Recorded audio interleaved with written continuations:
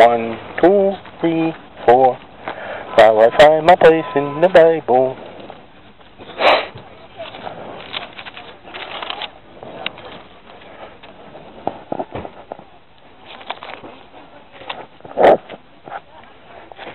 For God so loved the world that he gave his only begotten Son, that whosoever believe in him should not perish, but have everlasting life. For God sent not his Son into the world to condemn the world, but that the world through him might be saved. He that believeth on him is not condemned, but he that believeth not is condemned already, because he has not believed in the name of the only begotten Son of God. And this is the condemnation, that light is come into the world, and men love darkness rather than light, because their deeds were evil. For everyone that doeth evil hateth the light, neither cometh to the light, lest their deeds should be reproved. But he that doeth truth commandeth the light, that his deeds may be made manifest, and that they are wrought in God. He that believeth on the Son has everlasting life, and he that believeth not the Son shall not see life, but the wrath of God abiding upon him.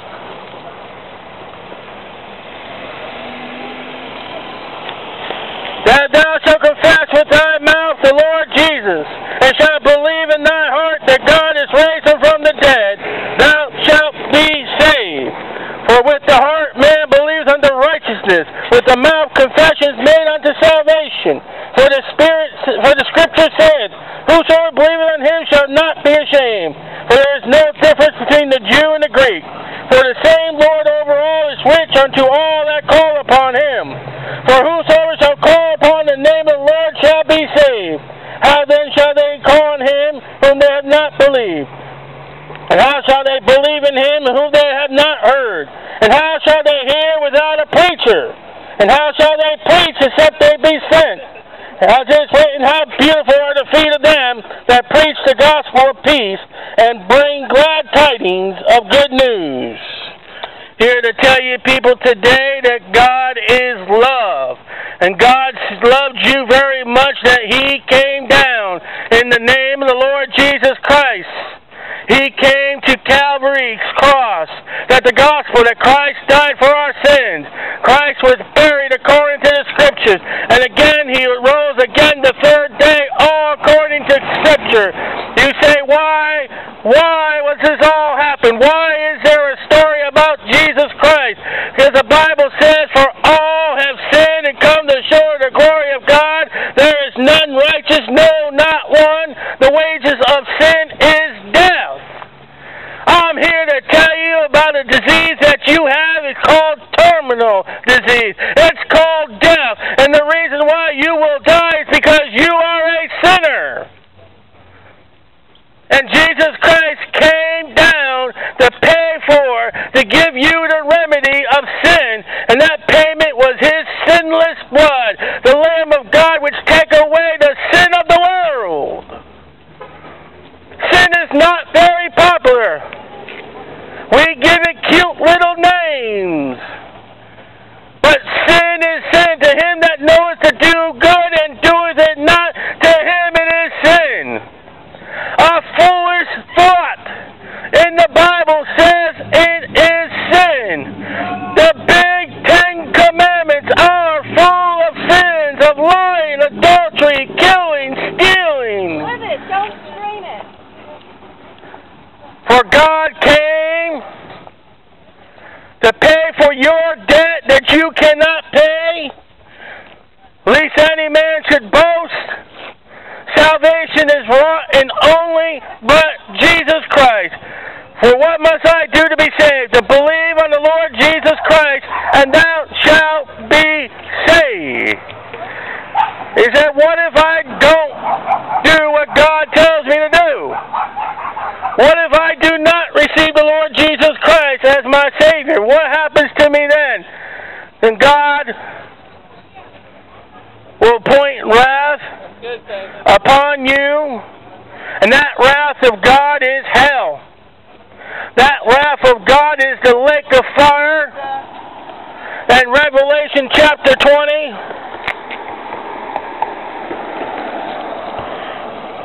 Revelation chapter 20.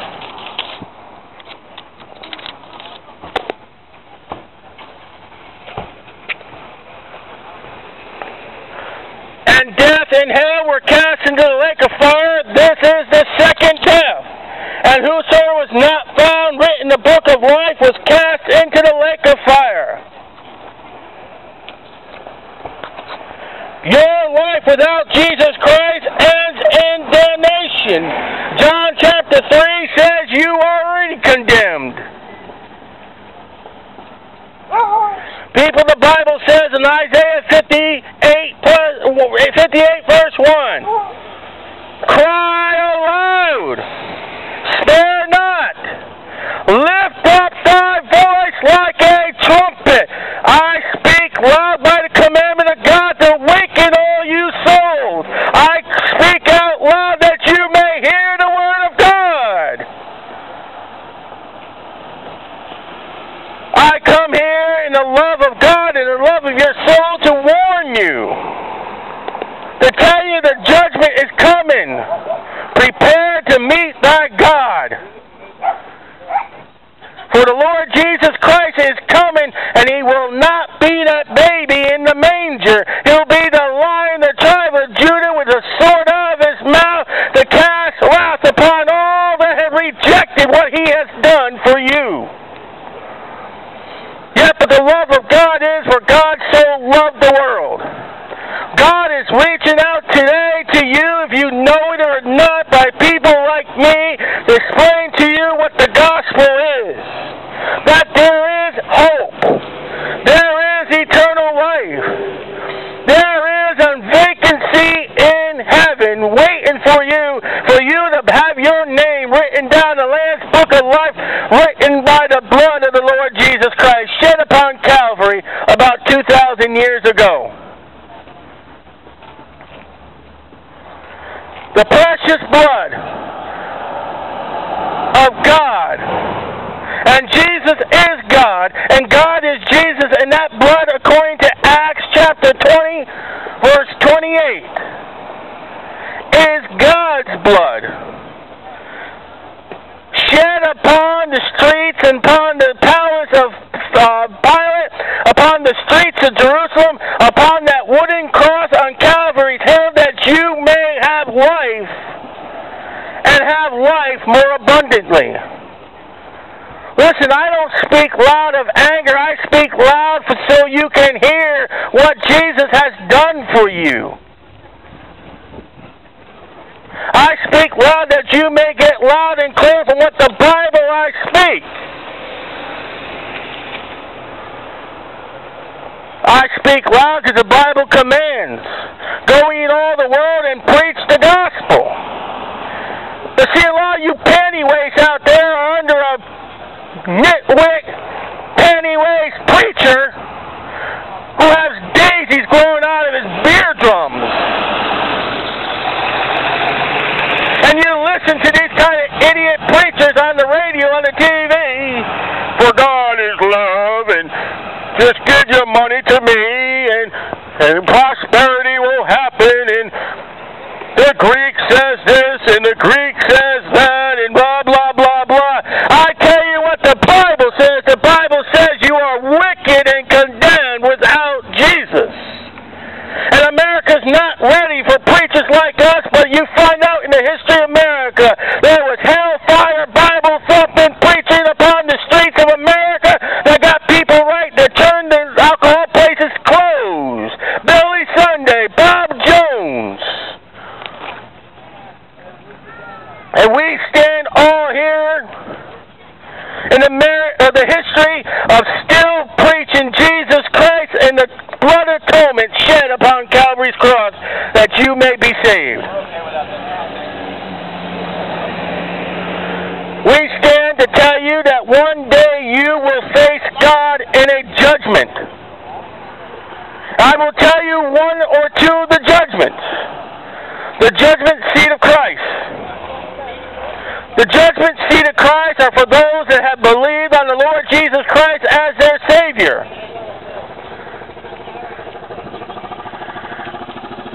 And then the second judgment is the great white throne judgment. And for those that are living today, that judgment will bring you into the lake of fire, because now is the time to have your name written down in the Lamb's Book of Life, written by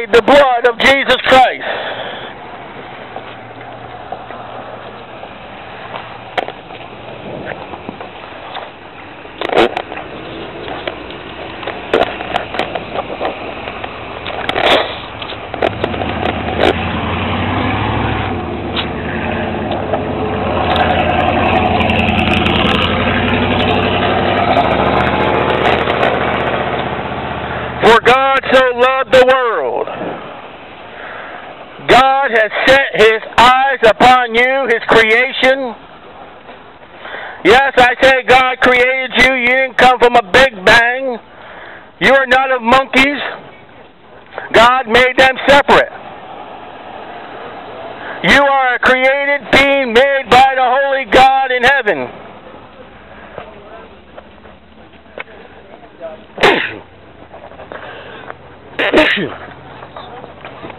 And as a created being made by God, the Bible says, for God so loved the world, He has compassion upon you. He's reaching out to you. He's tapping you on the shoulder and saying, listen, don't listen to that man, listen to the Word. See that He has the book open. See that He holds the words of life. For God so loved the world that He gave His only begotten Son. True love is giving. True love is sacrifice. Satan's love is, what can I get from you? Satan's love would say, come on, baby, if you really love me, let's get in the back seat. That's Satan's love. But the Bible says God is love, and the true love of the Bible is sacrificial, that God loved you, that He gave up something. What He gave up was His only begotten Son. God gave up Himself. God gave Himself.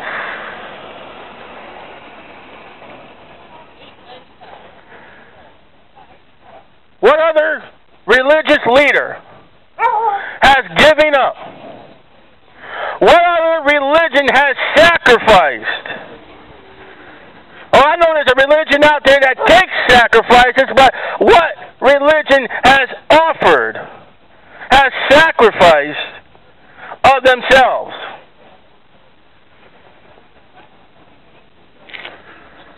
That whosoever believeth in Him should not perish. The Bible reaches out a plain, pure salvation for you to believe on. If any of these vendors here with their fruits and vegetables has a product that is bruised, that is old, that is rotting, that is no good, he will cast that into the garbage and get rid of it. And yet, in your sinful condition, without being washed in the blood of the Lord Jesus Christ, you will perish like old produce. And God will cast you out into the eternal flames of hell for all eternity because of your condition. There are certain medical conditions that people get that you got to isolate them from the rest of the population, including leprosy, including AIDS. And if you are in your sinful condition, in your sinful state, God will cast you out from His presence and from those that are saved because you're no good. But the Bible says there is none good, no, not one.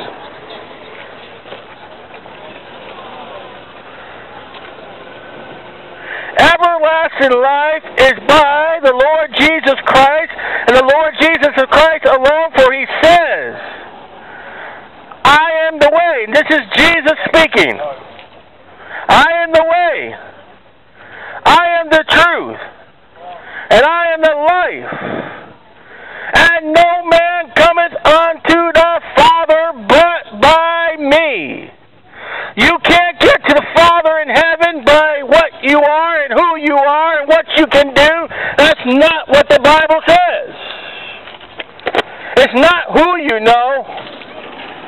It's who has died for you. It's not what you can do. It's what Jesus has already done for you. See, the tickets of heaven have been paid for, have been printed upon Calvary's cross in the blood of the Lord Jesus Christ. And when you're asked that day by God, why should I enter you into my holy gates? The only answer he will receive is your son's sacrifice. Your son died for me upon the cross. Your son, and only by your son, the Lord Jesus Christ, can I gain access. Any other answer is void.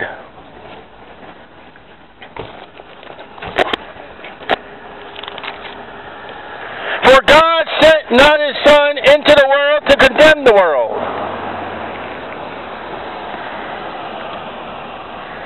God is not willing that any should perish. God is long-suffering. You are living and breathing today because God is giving you the opportunity to hear that loud mouth preach the Bible. You are walking and talking with 2 ears to listen to the Bible being preached very loud. And the reason why he does it loud is so you can hear. Because cars will get in the way, birds will get in the way, radios will get in the way, motorcycles are always getting in the way. Talking, making deals for the watermelons gets in the way. That guy's got to be loud so everything that gets in the way can get into your ears to hear the gospel. God has given me a set of lungs not to be angry, but to be loud so you can hear. No, my mom did not ever appreciate having a loud son, but God does. And you don't.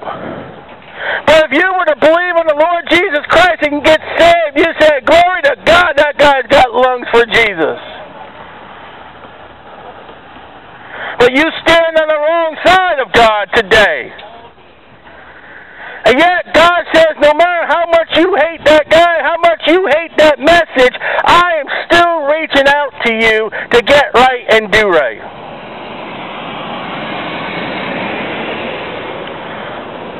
God is not going to condemn you because you just outright reject. He's still long-suffering. He's still reaching out. But one day that door will close. And I don't know when that door will ever be for you. Death may come today for some of you. The rapture may happen as I'm preaching right now. God may put you on the shelf and say, I'm all done with you this afternoon. But right now, while you're listening, the gospel is that Jesus Christ died for you. He was buried in a tomb that wasn't even his.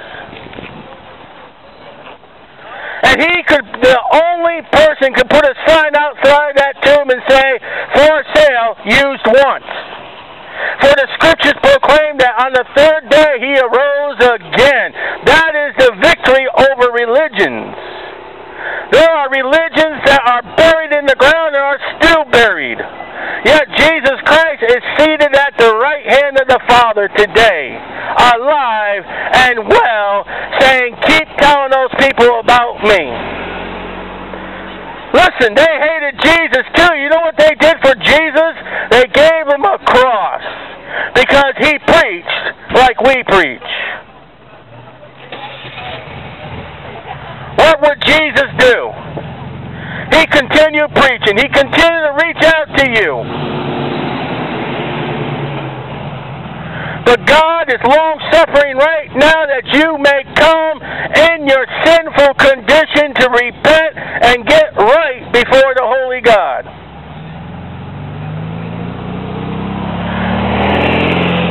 Jesus Christ did not come to send fire, lightning, hail. He came for life. But that's not going to happen the next time he comes back. And next time he comes back, fire, anger, wrath, and hell.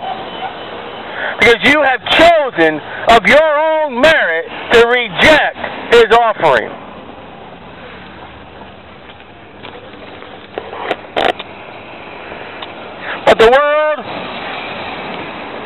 But that the world through him might be saved. There is hope right now of you being saved. Say, what must I do to be saved? Believe on the Lord Jesus Christ, and thou shalt be saved. Believing that he arose from the dead. Listen, people, you have watched TV programs and movies about these flesh-eating creatures that come out of the dead. Why can't you believe in God doing it? And God doesn't come looking for brains. He comes looking for you, who is dead and a walking zombie. And we're not looking for brains, looking for hamburgers, hot dogs, watermelons, and peas, and everything else you can find. Because you are a walking dead. You're going to die. And Christ came that you may have life. You're the horror story. And without Jesus Christ, the horror is where you're going to end up one day, and you can't change it. It can be changed now. Now is the day of salvation. Don't put it off. You may not have a now tomorrow. Because tomorrow never comes. Tomorrow is always tomorrow unless you wake up dead. You say, wait a minute. You said wake up dead. You don't wake up dead. You want to talk to the rich guy in hell in the Gospel of Luke? He woke up dead in hell. In torments. You will wake up dead one day. And you will face the Lord Jesus Christ, who died and loved you enough that died and was buried and rose from the grave, and that you had believed in him, and glory to God and honor for all. Or you'll wake up one day dead in the lake of fire, burning for all eternity.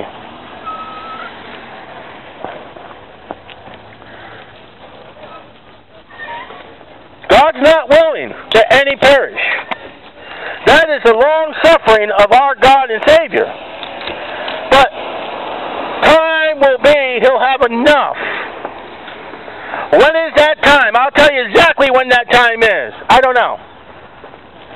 And anybody tells you that they do know, classify them as a liar. He that believeth on him is not condemned.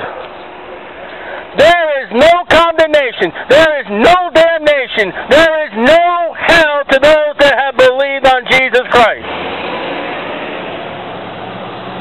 These things have I written unto you that you may know you have eternal life.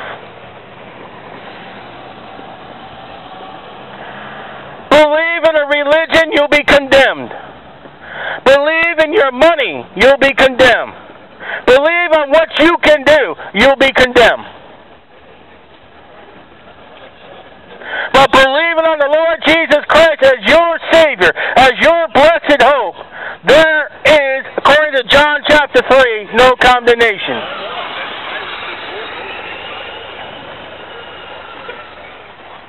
You are safe and secure in Christ. You're not in his palm, you are his palm. You're not going to heaven if you're saved. You are already seated in heavenly